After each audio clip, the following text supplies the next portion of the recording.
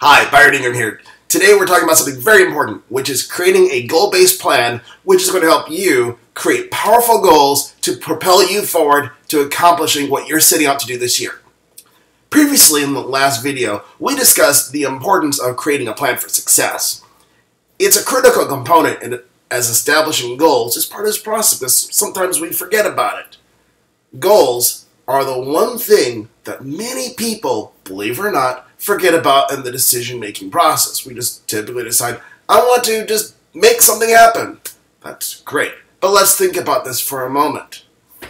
If you're subscribed to the theory of the law of attraction, how many people do you know will just put pictures up on their vision board or say, I want to do this? Yet they have no idea how they're going to get there. They really don't know the destination. They just want to know the benefit. To put it into particular terms, let's think of it this way.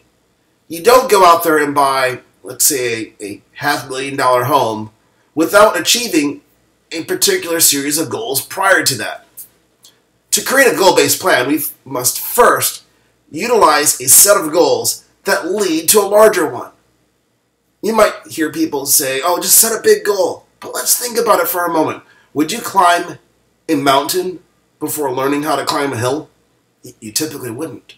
So set smaller goals, because what this is going to allow you to do is accomplish them, and you're going to build off each and every single level of success until you hit the larger goal when you do that.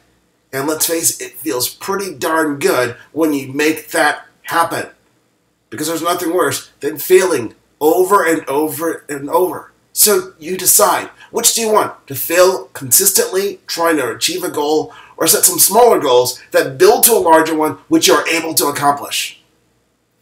I want you to take a moment and write out the major goals that you want to accomplish this year. Next to each of these goals, I want you to write out specifically what are the smaller goals that you need to accomplish in order to make that happen. If your goal is to increase your sales, well, maybe it's to call 10 prospects a day, to meet with 3 people a day. Set the smaller goals that lead to the larger one. When you follow this simple process, you're going to find that you're going to be able to accomplish more, and you're going to feel about things differently. You're going to just feel better because you're getting stuff done.